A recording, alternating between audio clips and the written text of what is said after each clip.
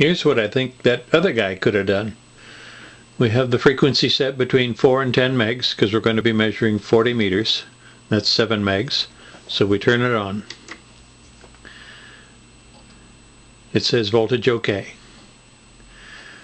Now I adjust the tuning knob for minimal reactance. Here's the standing wave ratio. Here's the impedance. Here's the frequency, standing wave ratio digitally, the resistance, and the reactance. So I turn this knob, the tuning knob, until the SWR meter drops down as low as it'll go. It'll go past the point of resonance, back up the other side. And then I read it directly right here. We have an SWR of between 1.3 and 1.4. It says right here it's 1.5, so we won't argue with that. Frequency is 7.227 megahertz.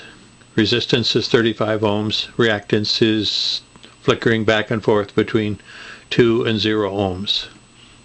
So, and the impedance is about 49 ohms down here. So, I think that's what the other guy could have shown us. Thank you very much.